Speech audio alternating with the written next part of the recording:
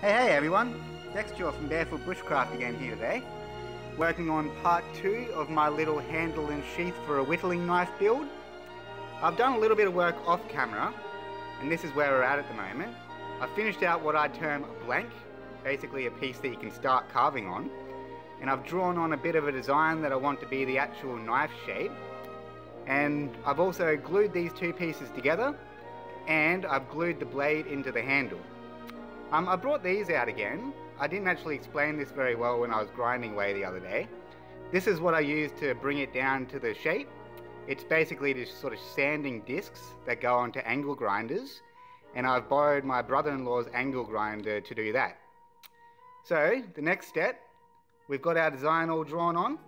We're going to pull out the old Dremel and start roughing out this shape here. So yep, come along for the journey and hope it's good.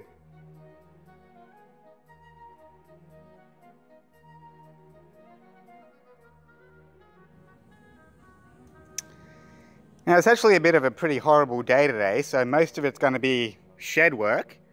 We'll see if you can see any of that. It's not focusing very well, but basically it's nothing but cloud at the moment.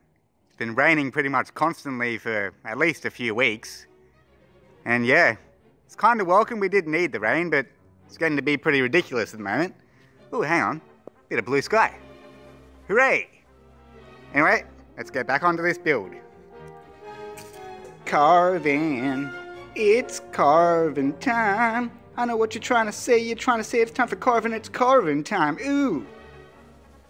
Okay, I'm just about to start up the Dremel, and I thought I might actually explain. A few of you might be wondering, wait, that's not the right shape knife. And you're right with that. The reason for it is because basically of the voids and things inside. The handle wasn't too bad. The tang only goes in about that far, and it's pretty centered. But on this blade side, you see that where I've got the blade actually drawn out, because of the way that I drilled it, the cavity actually goes all the way like this as well. So I've had to widen the handle bit up, or the sheath bit up a bit, I mean. So I'm a little bit worried about a few punch throughs, but we're just going to have to start and see how it goes. I've also got it clamped up in this little vise here, just so I can get a bit of an even transition from the two halves. So yeah, let's get the Dremel going and start carving. I might do a little bit of a time lapse, and then I might just bring you back after it's a bit more roughed out, because frankly I want to put my music on, and YouTube doesn't allow that. So let's get to it, eh? Oh, and one more thing, I'm using this, come on, focus camera. Oh well, it's not going to focus.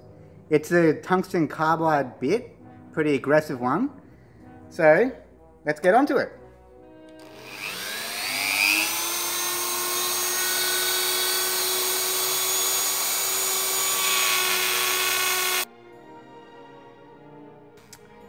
Okay, I might leave it there and I'll get back here once it's a bit more carved out. Hey boy. Hey little boy. What are you up to? Come for a little visit?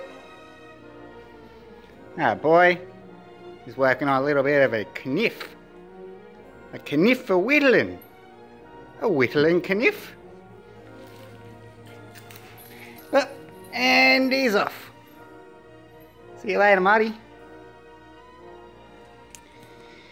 Righto everybody, I've got it down to this stage with the Dremel and everything like that, and started a little bit of sanding on it. But annoyingly, my Dremel here just broke, basically. I pulled it apart and tried to fix it, but there's still absolutely nothing.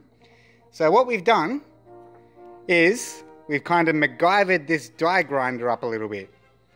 We've covered one of my Dremel collets up with a little bit of duct tape, well, electrical tape, and we've shoved it in the end here with one of the sanding bits on it. And yeah, hope it works. I'll be finishing the rest of it off with this until I can afford to buy myself a new Dremel. So let's get this final bit done, and then I'll show you what it's like after it's all sanded. Okay, now we've got it all down to 400 grit. That's as far as I've gone with it so far. I used this little wheel, sanding wheel on the die grinder for the first part, and then I've just used a whole bunch of sandpaper and just hand sanded it. Now first I'll tell you, there's a couple of bug holes, this one here, and there's one here. They're not too bad, I'll probably just try to fill them up with sawdust or something. But, these ones, if the camera will focus, there we go. These are my oopsie doozies. Remember at the start how I told you that when I was drilling it out, it was sort of a square shape rather than the blade shape? Well, that's what happens if you sand it down too far. I've sort of exposed that hole a little bit. But, for that, it's not the end of the world. We're going to use a bit of this twine here. Going to do a twine wrap on the end. Now, I was actually going to twine wrap this seam as well, but I'm actually quite proud of that, as funny as it seems. That's probably one of the best joints that I've ever actually done. So yeah. The next stage, well actually I should also say, I wanted to put a bit more detail into it.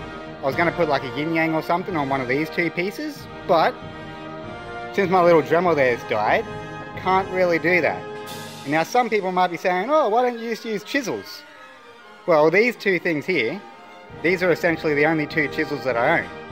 This one here is a little bit of a circular Scooby-Doo, and this one here is a bit of a flat pokey-poke.